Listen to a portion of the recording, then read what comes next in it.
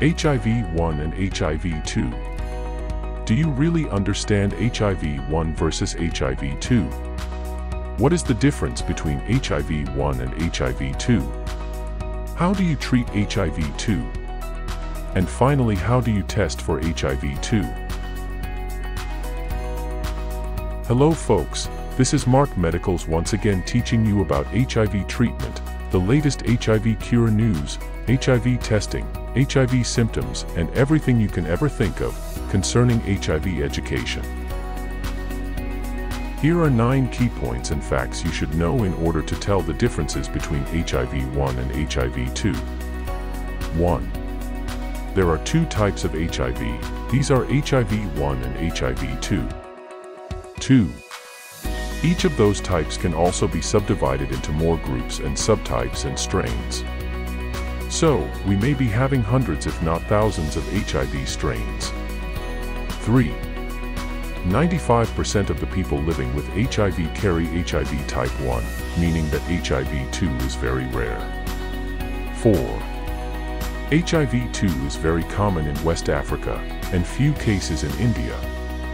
Also, few cases of HIV-2 have been seen in Portugal, France, UK, and America.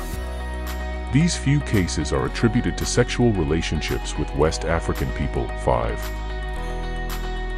HIV-2 is less infectious, or so, and the disease progresses very slowly as compared to HIV-1.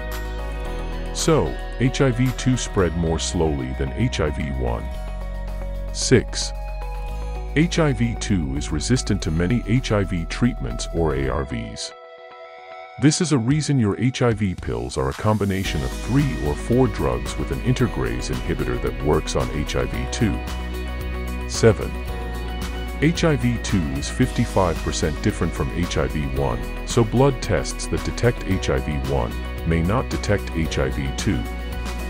Make sure that your doctor tests you with a test kit that detects both viruses.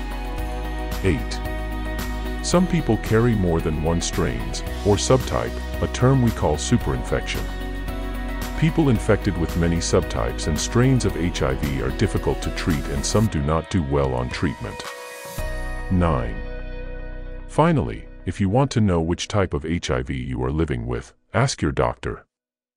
This test is done by many research laboratories across many countries.